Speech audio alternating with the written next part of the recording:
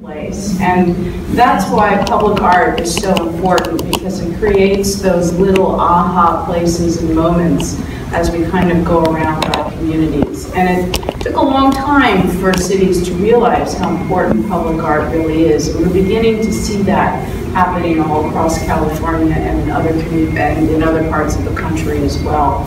So it's a very important thing that adds a layer of richness to our community. And today we're going to hear what Los Altos is thinking about. Okay, so go ahead, Maddy. All right, so I'm Maddy McBirney, and I'm on the Arts Commission, and we're creating a public art master plan this year, which has taken us many years to get City Council to approve. And we have a consultant working on it, and it should be done by sometime in September. So my goal is, one of our work plan things is to do outreach and education. So this is mostly about outreach and education to our community, to let them know that public art is more than just bronze sculptures, and that there's lots of beautiful public art and it can create place. So what is placemaking? It's using the arts to develop an area where people want to live, work, and congregate. A lot of the examples are going to be from other cities, because we want to think bigger picture, bigger places, not just local artists. We want local artists, but others. It creates a brand for our community. So this is a trestle bridge in Madrid, Iowa. This is what it looks like at night. So it's a pretty cool piece of art.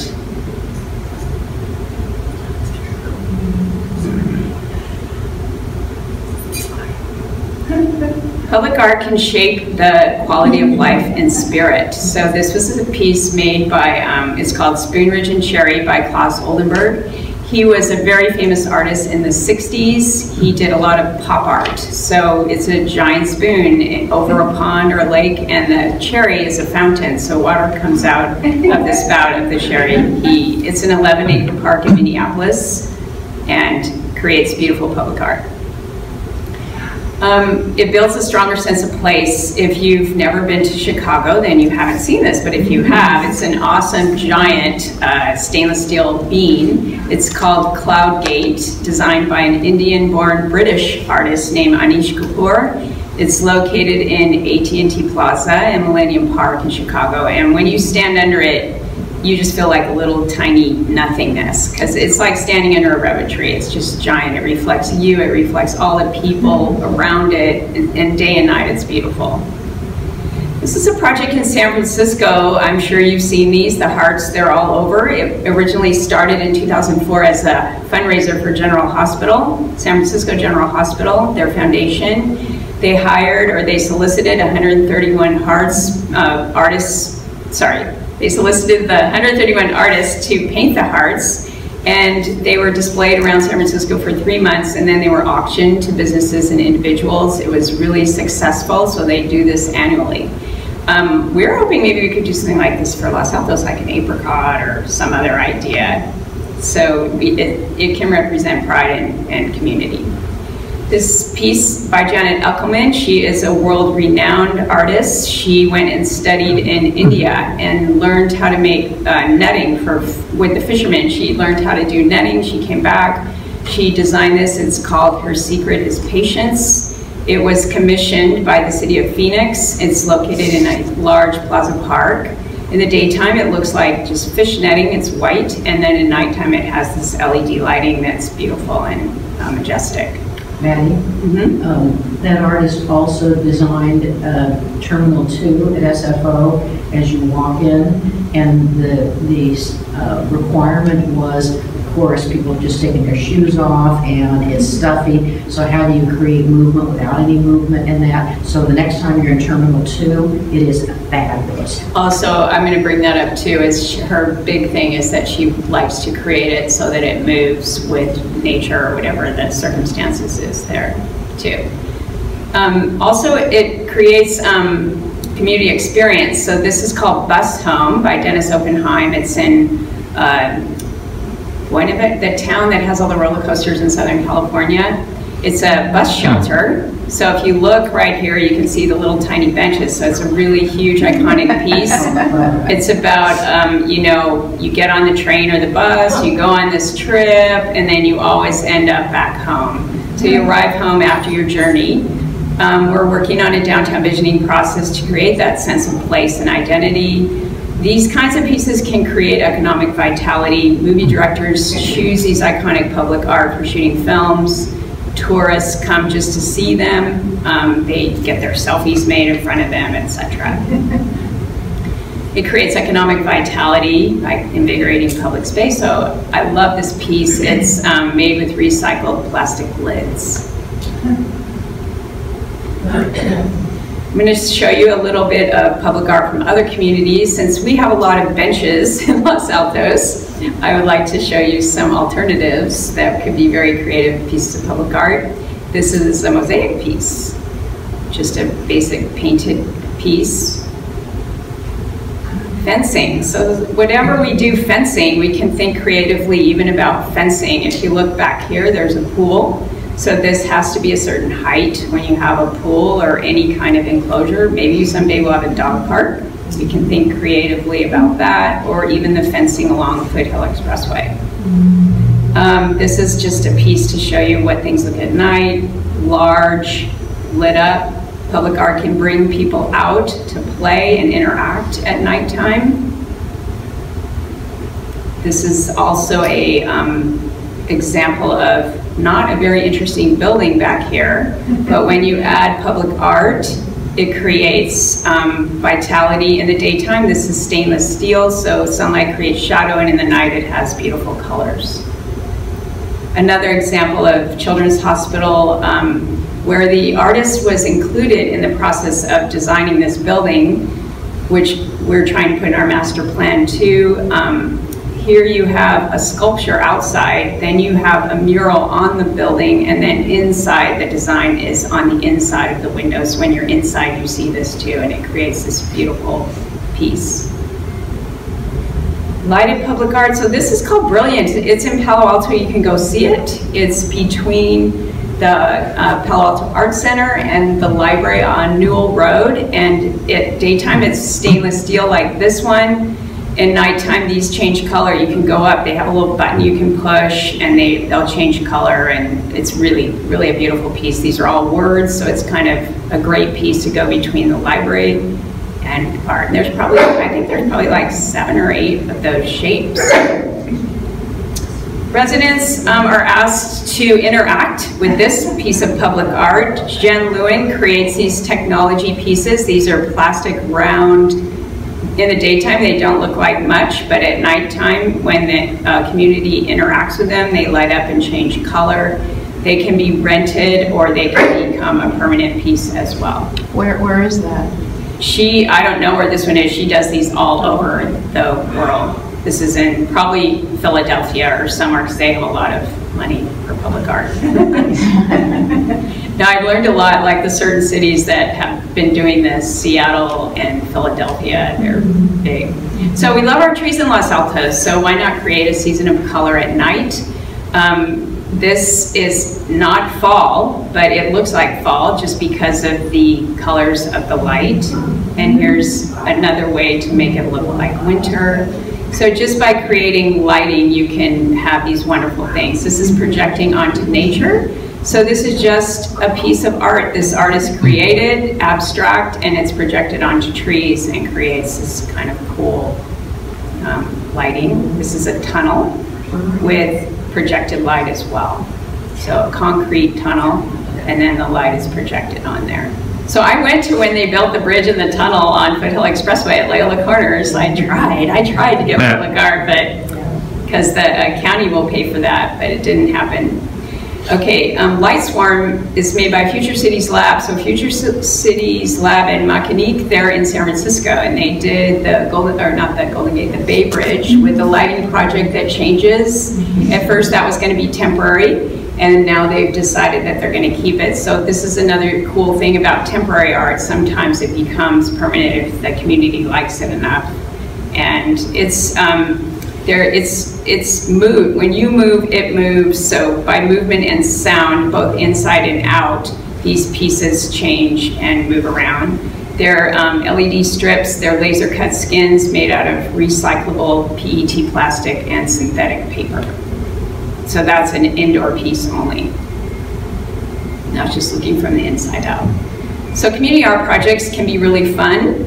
Sometimes if you look here, this is previously existing brick, and then they just had the children come in and paint them colors. They created a wall back here, sort of a giant sized table, and it just created this little fun area to be creative.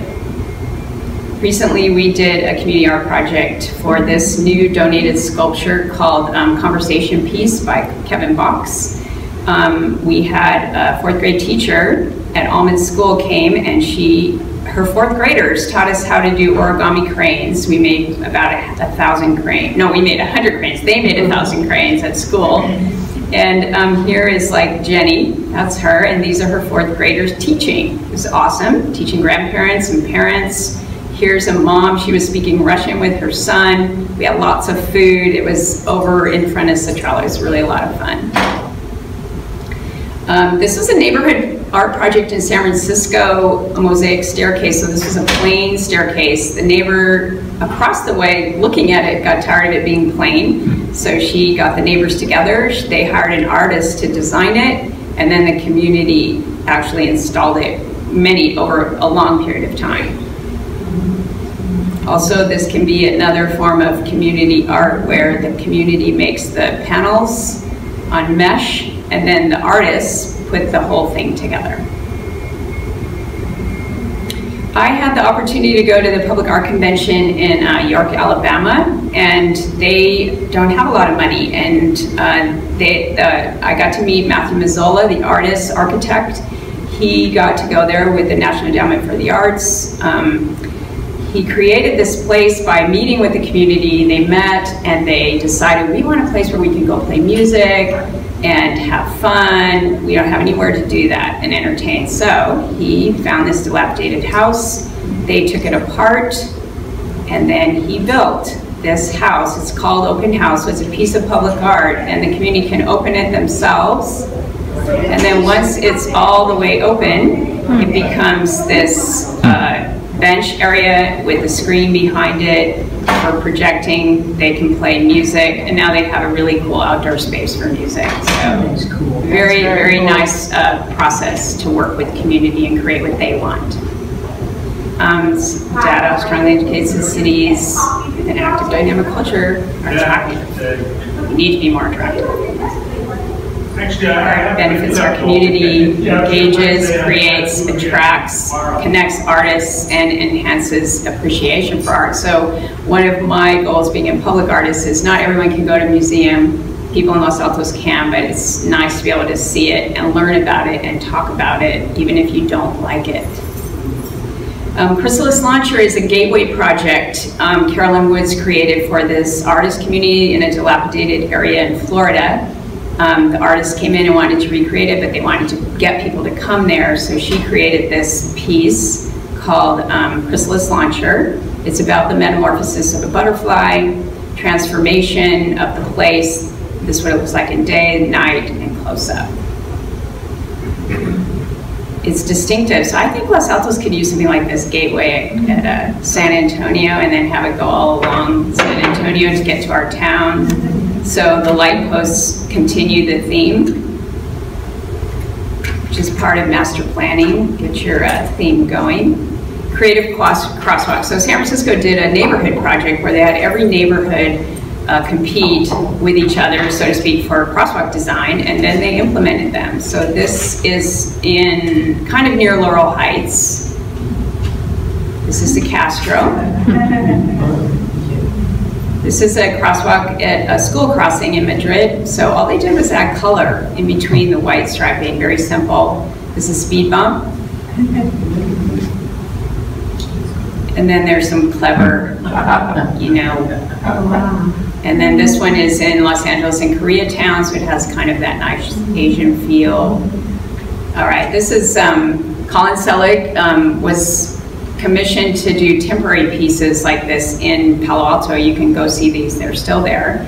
Then the people like them and they want to keep them, so they're doing a Kickstarter program to try to pay for the benches. So he salvages propane tanks. They're playful, durable, ecological.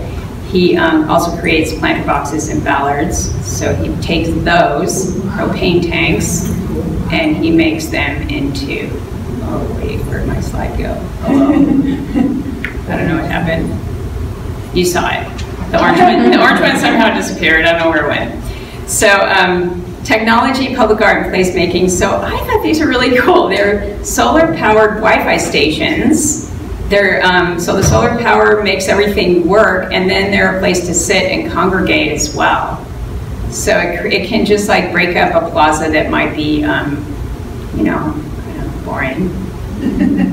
All right, interactive chalkboard. These are temporary art pieces. There's also, before I die, I would like to, and then the community or the people come along and write in and fill in what they would like to do. You could also do what would be your good deed for today, or what was your good deed for today. There's all kinds of words you could put on there. We're thinking of doing, we would love to be able to do this somewhere in town. Wall murals, everybody knows wall murals. They can be designed by an artist, made by the community, or the artists do all of the work. Interactive, temporary chalk art, fun for kids. We saw that one. So moving into the future, what's coming up? We're doing a citywide master arts plan. It will provide opportunity, we hope, for quality commissioned public art.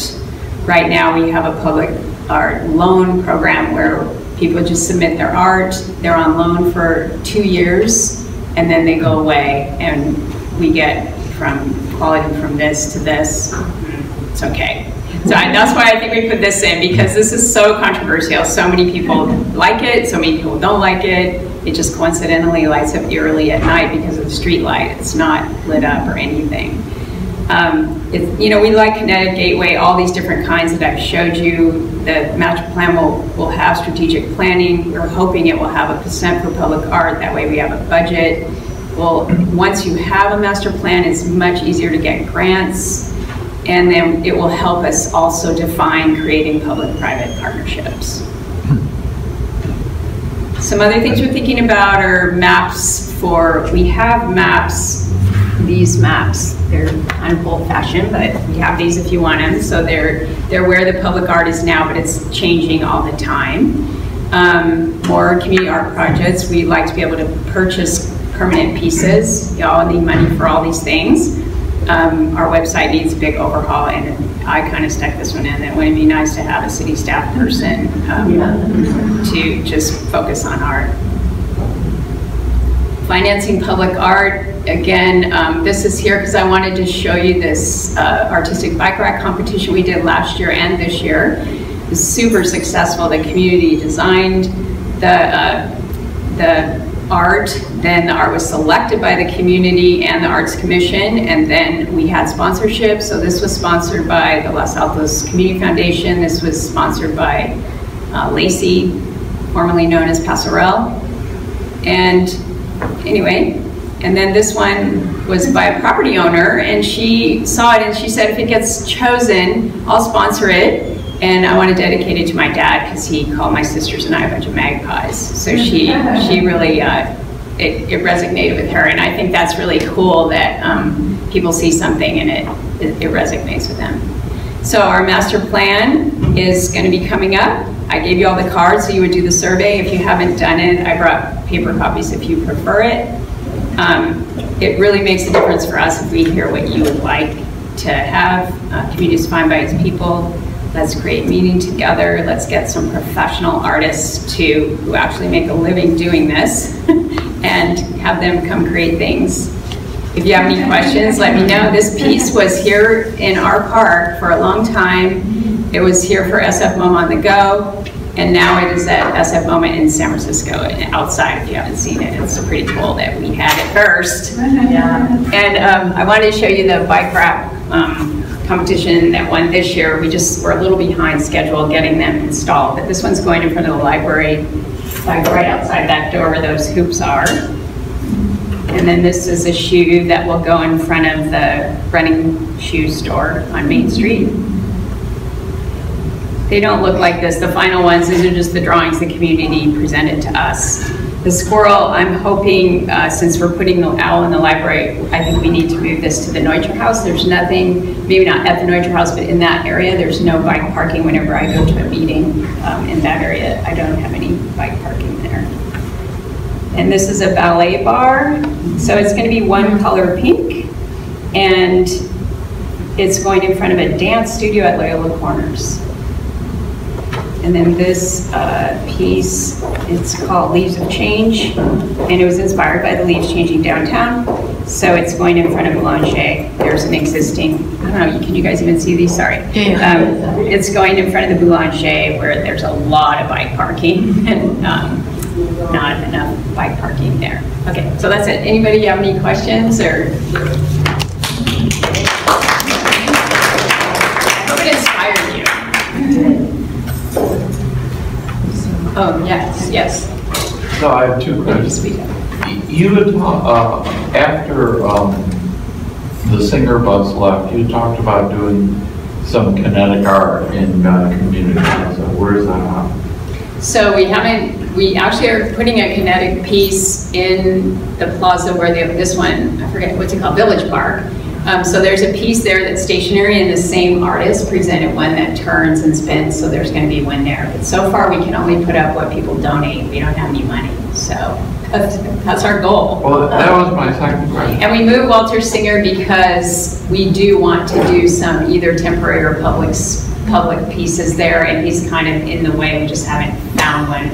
Like there's one we just got, we wanted to put there, but we knew no one from the city council would approve of it because it's too big. So I lose track of these things, but at one time, council was talking about taking a percentage of construction fees or whatever, and then giving it to public art. Where's that? Okay, so that went through city council and it was getting their approval, and then the city of Oakland got a lawsuit, a federal lawsuit. It wasn't a state lawsuit, but it was a federal lawsuit against the percent for art, saying that it was against freedom of speech for contractors, telling them what to do or something. It's really stupid, but they, at the time, the attorney we had thought it would be better to wait, so she advised city council to wait, even though it was still a California state thing. It was fine for the state of California, it was just a federal.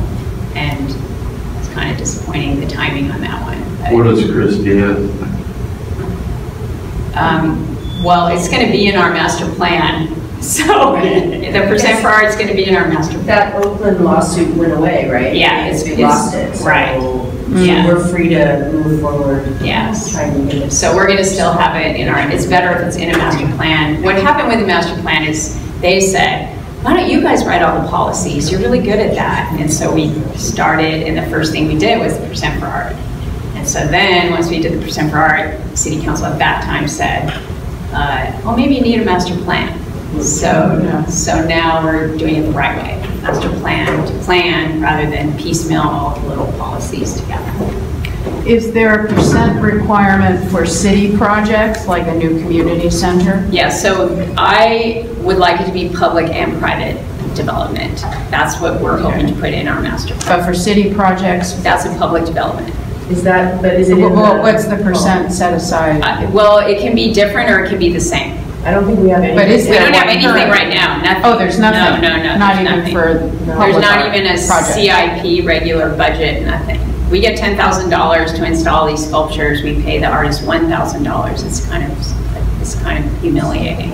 If you're an artist, I wouldn't do it. Because they have to move them here, they have to install them. Well, the city makes a little pad, and then they have to take them away, and they have to insure them all for $1,000. So it's kind of, it's a ridiculous amount. Right. So anyway, that's the budget they have is $10,000 for a year. Yeah. I consider myself to be sort of a highly visual person when it comes to trying to absorb things or to answer questions. I took your survey online, Okay. and there wasn't a single illustration, of course, or you don't know no example of what you were meaning. You said, do you like this kind of material, like wood or metal or whatever? And I I just really wished I could have seen some examples. I really appreciated seeing the examples here. And one thought you might consider, there's a whole art wall in this building. It's along Yes. the entryway there. And it might be that you could take that for a period of time and have a survey based on examples that you would show there, and perhaps get more information in response, because I was frankly at a loss. I also noticed from your presentation this morning that we are talking apparently about contemporary art exclusively. In other words, you're not reaching back to something that would be reproduced of the old masters, for example. I didn't know that. I see what you're doing now, which is just contemporary, and I'm not saying there's anything wrong with it, but I didn't know that when I did the survey. So I'm just It's saying, not necessarily, I'm just showing contemporary because we have traditional art here. We have a lot of traditional bronze sculptures, so most people see that. So we have the Olympic wannabes, we have the Thinker, which is a reproduction, and then we have the big bronze sculpture in Shout Park with the military. Liberty, Yeah, creative. And so those are not, we're not opposed to keeping those. It's just I'm trying to show what we don't have. That's all.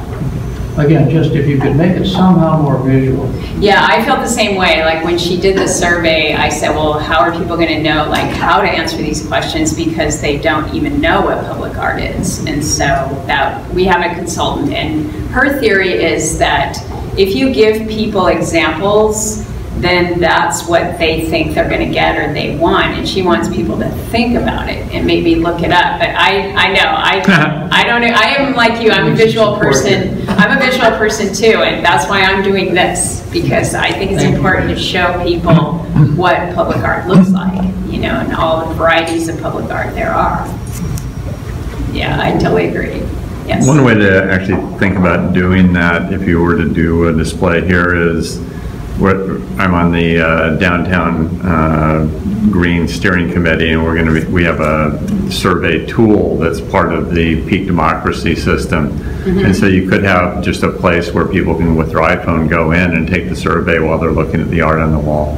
Yeah, that's what I wanted to do at the farmer's market. I wanted to do like an iPad thing where they could look at pictures, but it didn't happen. Maddy, I applaud. I'm going to try that though in the green. This is a group, of course, that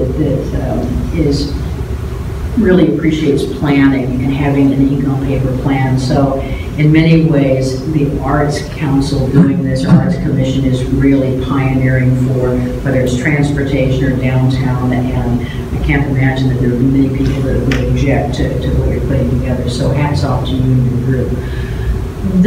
The Los Altos Community Coalition focuses on the greater downtown, and of course, you know, come September, October, the results from visioning, and of course the community center group. How can we help you, right? How can we collaborate with you in terms of timing of some of this to make sure that there is a level of art in this visioning and whatever plan comes out of the visioning?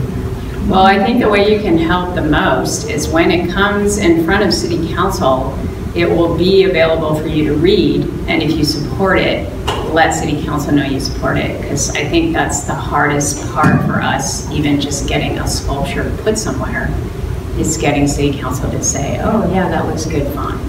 So that's our biggest hurdle as City Council, and I was telling you earlier that this has been really great showing the community, but I've had a hard time showing it to City Council unless they happen to be at a meeting. So I'm reaching out to 3 people who have not seen it, who are, you know, kind of on the fence of negativity, and so I need to like show it to them so that they can understand before the master plan comes to them. You know, that's my goal. So if you can tell other people that what you saw today, like when you're in conversation talking about downtown, talk about how it can create place. It can create place and beautiful and beauty, but it has to be in the planning stages. It can't be like plop there afterwards. It can be plop there afterwards. So maybe just to tickle us, right, if you see it when it comes on the City Council agenda, shoot a note to Shali, and then Shali, you know, assuming the planning committee supports it, then they would blast out to everybody. Okay, good. That's a good idea. I will do that. Okay. Do you have a rough sense of when it's going to likely come to council? It's supposed to in September, but okay. I mean, we have a goal because she's hired to do this on a, you know, she only gets this much money in this much amount of time. So. So, some public art happily popped up recently at Grant Park. On a wall, I noticed sort of a mural or something, which is really very pleasant. Tell us about how that came to be there. Was it a politicized process, and how did it? So which one, the dog or the mosaic? Well, there's the dog and the mosaic. Okay, so the dog is a donated sculpture loan. It's made out of recycled parts. Cool, yeah. And it'll be there for 2 years. So that just came as a call for art. It came in front of our commission. We liked it. We wanted to put it somewhere, and Grant doesn't have anything down there. So we chose there. And then the mosaic was a donated project by, there's this Los Altos Mosaic, or I don't know if they're just Los Altos, they're a mosaic group. And they came and said we each make these sunflowers, and we like to donate them to Los Altos. So we made them come back with a plan. And it's kind of an interesting story. They were going to put them up, and it's a big wall. And so we said they wanted to paint it this sky blue color behind the flowers, so the flowers popped. And we said, sure, yeah, do that. It's kind of a weird thing. They went to do it, and apparently someone in the maintenance public works said you can't use blue because it's a gang color. So I had to go speak with the city manager about it, because I said, you know, this is weird, like that a maintenance person can be telling, I don't know, maintenance might not be the right word to be using, but someone is telling her it's a gang color, and I said, we have buildings painted blue. Isn't there a building downtown painted blue? The skateboard or the orange one of those is blue? Anyway, I said, that's just weird. And so they painted it beige, and they put those green squiggly things, and I think it looks terrible. Well, I think the mosaic looks really good, but it would have popped with a blue background. Yes, it would have. Now, did that project, I mean, was it politicized? Did the council have to approve it, or yes, how did it? Yes. So the process is the donation. There's a donation policy, so that the person donating has to fill that out. They have to come to the art commission. The art commission has to approve it or disapprove it.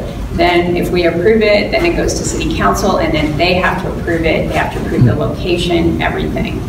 So they were a little hesitant because the wall was so big, but they, in the end, supported it. But it didn't get installed the way we approved it, so I'm sort of protesting the blue thing, because I said, that's not, and the only way I found that out is I went to show this to the Los Altos Art Club, and someone that did the mosaic project came up to me and told me, and I asked her, why did you guys paint it blue? That's what we approved. And she told me that, but our city liaison person did not tell me that.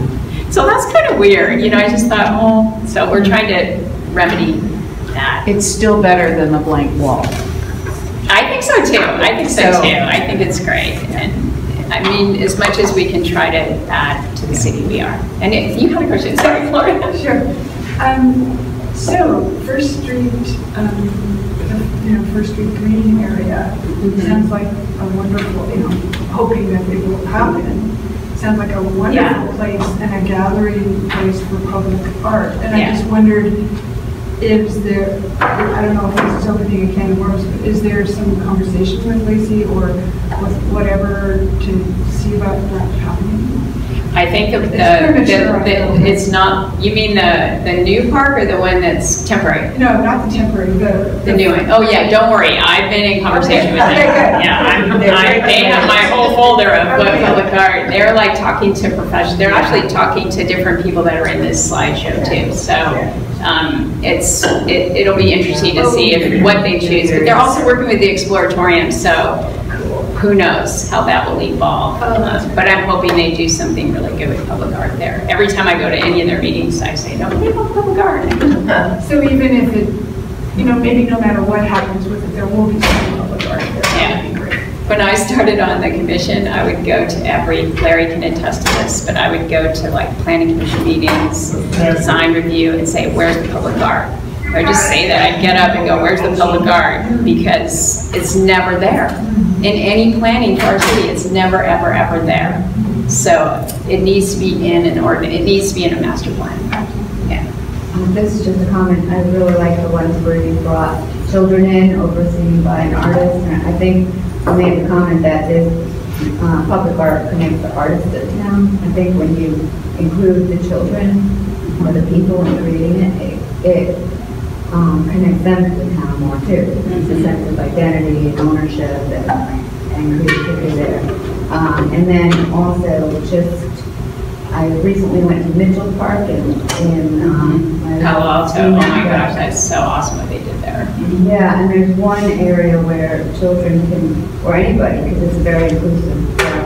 That arch thing that you walk under. And make music. Yeah. So not just for the visual, but for the people, for the sound people. They're in there, in the moment, creating. They have people in wheelchairs. You see the video about it? I sent that video and that clip to all the city council about that. And I said, you can go there and interact with it. It's a video, the artist, she did the video on the opening, day of the opening, and she had people in wheelchairs. She had all kinds of people in this video. It was very, very awesome. All their bollards in front of their library are owls. They're the, or maybe it's not that library, but the things, you know, that block people from running in, they're these stainless steel owls. They're so and you can sit on them. So even things like that, you know, that just, you just can make it be really creative. It doesn't have to be just a cement, concrete Yeah, thing. and the Egyptians could pass. You know, Yeah. And I can't wait to do something Yeah, interesting like that. you just have to think creatively. Are there any other questions? Thank you guys, and thank you for all your suggestions. I will get to the green and I will do that. I'm gonna suggest we do that at the library. That's a really good idea, to have some outreach like that. It worked with the artistic bike racks. That's where we put all the art and have people vote. We put all the designs up in the library and people voted, and that's how we chose these. We found people love animals. People love animals in Los Altos. All right, thank you. Thank you. All right, so there was a possibility that someone from Festival of Lights would, and here you are. So we have a quick announcement. Are you Marie? Please.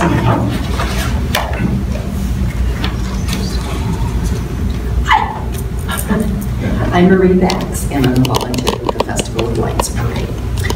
Normally, our costume tryouts, we have about 75 costumes in our parade. We have been granted the use of Grant, one of their classrooms for the last 10 years, to be able to move our costumes in for people to try the costumes on. We only have one costume per character, so if you don't fit, you don't get to be that character that year. You have to go on a diet. So, you were a toy soldier, weren't you? No. Weren't you?